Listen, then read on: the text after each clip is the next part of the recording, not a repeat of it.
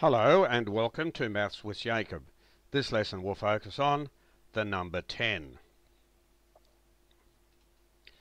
This video continues to stress the importance of teaching students how to recognise numbers and how to connect them to real life.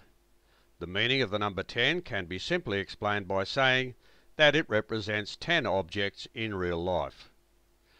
Tracing. Now tracing is very important in kindergarten because it's closely related to fine motor skills, and we need to give students plenty of opportunities to do tracing.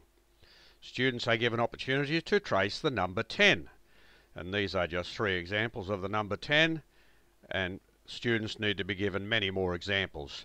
The more they trace the number 10, the more likely they are to recognise it and to remember what it looks like. It can be explained to students that the tracing represents the short way of writing the number 10. It is the actual number. We also need to explain that it can be written as a word. Students are given opportunity to trace the word 10. Here are just 2 examples, and you'd give them many more. And naturally, teachers would make students aware of the appropriate font. Students are given opportunities to recognise those groups that contain 10 objects.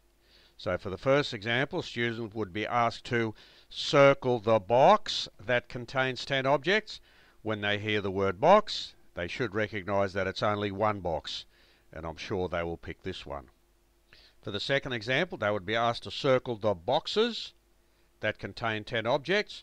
When they hear the word boxes, they have to look very carefully because it's more than one box. And I'm sure they'll circle this one and this one.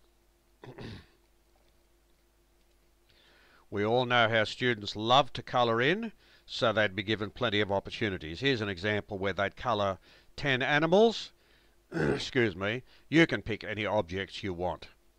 And students definitely love to draw, so here's an opportunity for them to do that. They can draw 10 planes, 10 sticks, 10 sandwiches, or anything else. You can pick whatever objects you want, just give them plenty of opportunities. So this video has introduced students to the number 10, and we've made some connections to the real world.